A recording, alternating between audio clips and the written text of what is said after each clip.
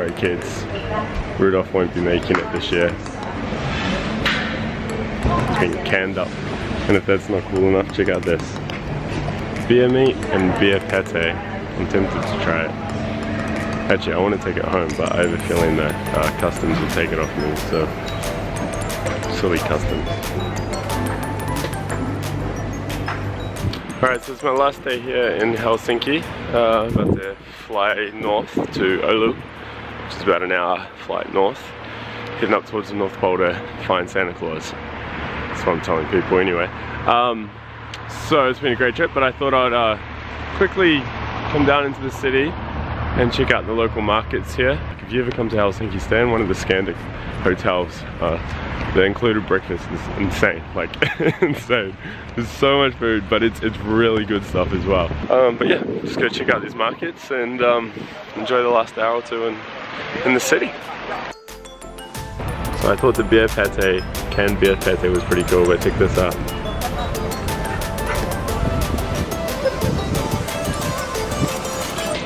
Reindeer hide. I've got to get one of these.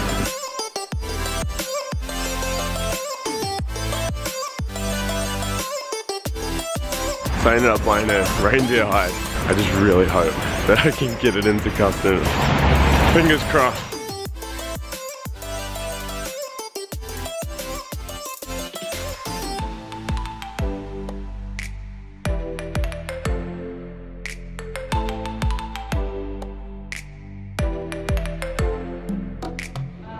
So I just landed in Oulu in Finland, which is an hour flight north of Helsinki. Got invited up to the Oura Ring office, which is here in Oulu, so thought I'd come up and spend Sunday night here and then head into the office on the Monday and do some interviews with them, like podcasts and stuff, YouTube about the new ring, so that will be exciting. And yeah.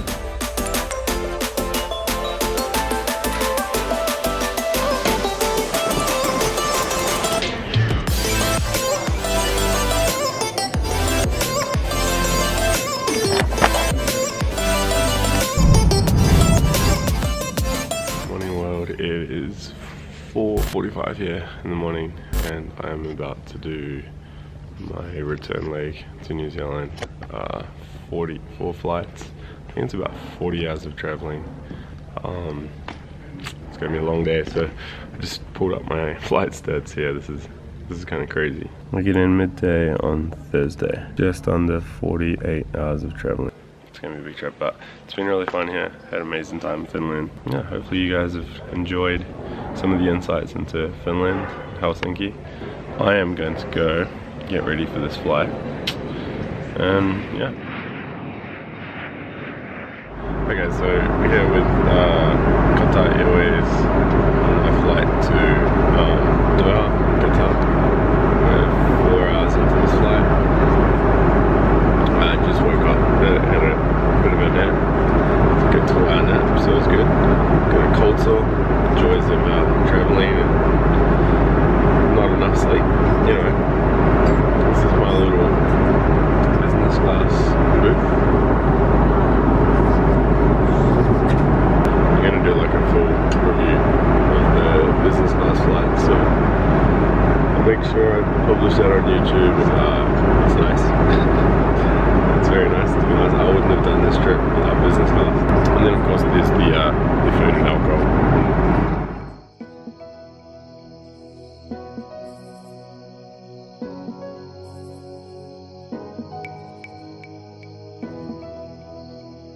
You get spoiled, that's for sure. They even just brought me some chocolates.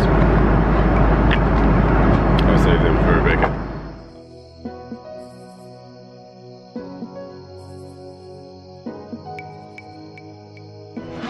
Sweet, so I'm here in Doha, in their very cool airport. So I can go up to the lounge, get access to the lounge here, since I flew business class, and it's a really nice lounge, like it's incredible.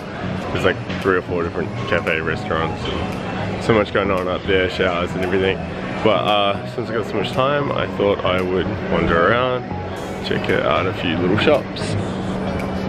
So I just booked in at the Vitality Spa here in Doha, in the airport.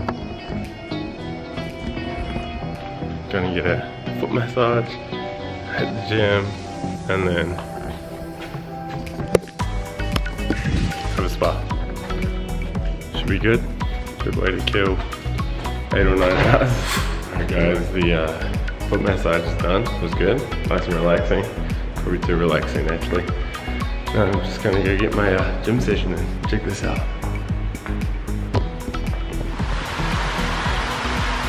You gotta check this gym out. Not too bad for an airport gym, huh? It's like better than any hotel gym I've seen, and it's better than some 24-hour little gyms I've seen. Can you see why I'm so excited? And there's no one here, no one. But that's not all. Check this out. Squash court. Full squash court, but not just one. There's 2 of them. Like what the hell? This is at an airport. I've actually been here about 4 times now. And I've never seen anyone in the gym or in the squash courts. It's crazy. So maybe push pull supersets to make it a bit more time efficient. A chest press with a row. So horizontal push pull, vertical push pull, some lower body. And what I might do is like work the weight up. So start with like a set of 15s and maybe all the way down to a set of 6. And then on that last one, I'll just do a massive drop set. And if I'm feeling really good at the end of it, I may even do some sprints on the bike or the rower. Let's go lift some weights.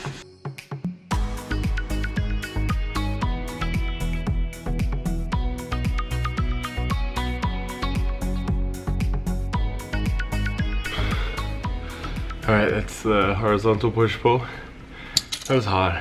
I should practice what I preach and say, you know, wrap it up now, but all I'm gonna do is put a bit of load through the back, shoulders from the vertical plane, and then 1 or 2 lower body exercises just to get a bit of load on the muscle, on the joint. Again, my Oura ring score has been pathetic, so generally I wouldn't even bother training on it with the numbers I'm seeing. You know, so many people would get off the plane 24 hours later, go back to the usual gym routine. And yeah, even me with all my biohacks and supplements and everything, body's just like, yeah, we're not up for this. So anyway, I'm not gonna video the next one because the machines are opposite ends of this gym and it'll just look, you'll just see me walking back and forth. So and then I'll video the leg exercises at the end. But again, nothing special here. Just supersets, pushing to failure, 1 or 2 sets, and then wrapping it up. Alright, that's a wrap. I'm toast. That was really tough.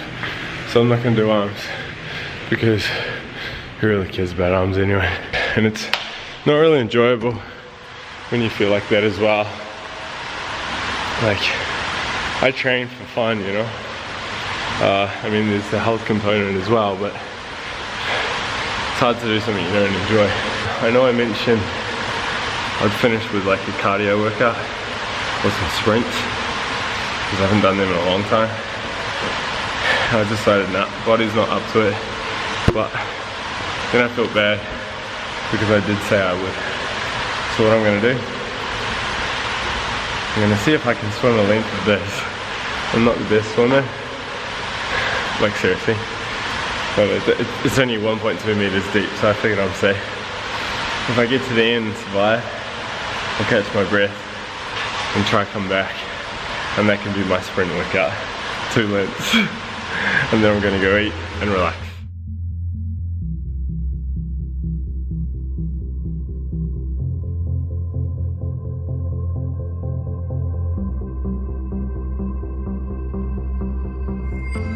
Sweet, so had a massage, had a workout, had a swim, had a spa, had a shower, and yeah, I'm pretty refreshed now. I still got another 5 hours I think until my flight leaves, so I'm gonna go get some Middle Eastern food, which I love, and just chill for a little bit before I get into work. So let's go to the lounge.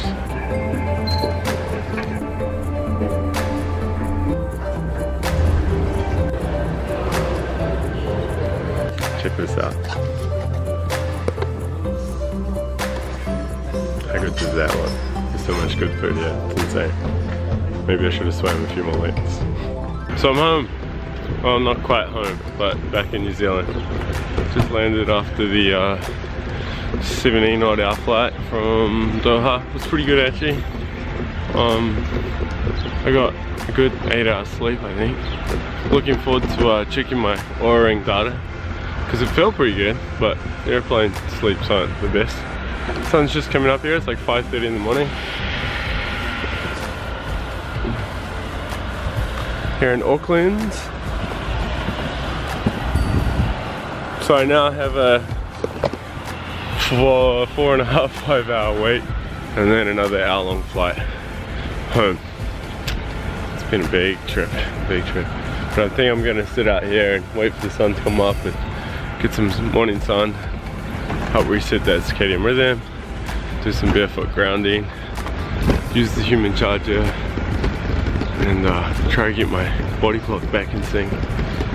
Oh, and good news, I got my reindeer skin in, no issues at all. So maybe I should have got some of the reindeer meat as well. I mean the beer fat. Anyway, we didn't know. Alright, so the sun's been up. It's been about half an hour, or 20 minutes at least, getting that sun in my eyes.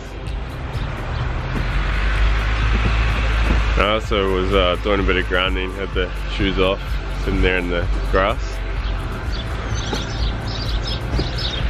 And it was quite nice. And then this lady came over and started smoking right next to me. So that kind of ruined it. So I had to ship out. And since I haven't seen much sun in the past week or two, might as well try and maximize it, huh?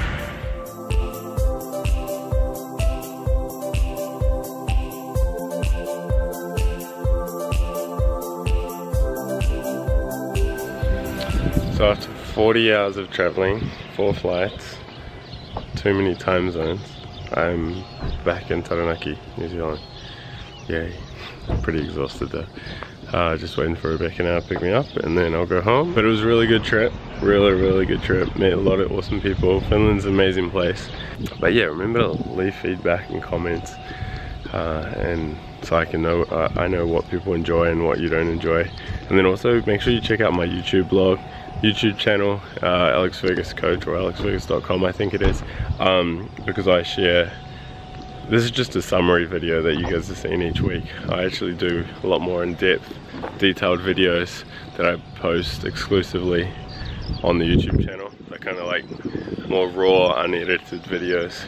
So, you know, I know there was a lot of material, probably a couple hours worth of videos on this trip. But only what, 10 minutes is going to make it into the weekly vlog, so leave your comments and feedback below. Hey, so I'm back home now, settled in, caught up on some sleep, and just thought I'd do a really quick garden update because a lot's happened since I've been away. Rebecca's been watering the garden, so that's good. What do we got here? We got a lot of weeds, but tomatoes are coming up really nice. Potatoes in here are skyrocketing. That's awesome. Some of the brassicas are coming up, but they're getting attacked here by caterpillars. So I gotta, yeah, look at all those bloody things. So I'm gonna have to come out and clear off some of these later. Potatoes over here are huge as well. I mean, I really need some more soil to get a bit more potatoes growing in there. So Rebecca had her first few zucchinis while I was away. I was a bit disappointed I couldn't get them myself, but we had some more last night. And there's already 2 or 3 other ones on there, so getting to that point now where the zucchinis just start coming out in abundance. Pumpkins starting to grow, corn coming out, another tomato plant there. I need to stake that. Basil over here has come along really well. Some capsicum growing there. This is the lager, which was my experiment, so that's behind a bit. And then tomatoes again. Need to stake this. I've got some basil under there. There's like 2 or 3 tomato plants there. I probably put too many in. And then some more tomatoes here. So lots of growth. So it's good. Finally get to get some zucchini, so I don't have to buy them anymore. And once those tomatoes start coming out, Gonna have to start making relishes and ketchups, I think, because we're gonna have a lot of tomatoes and potatoes. Yeah, that was my quick little garden update.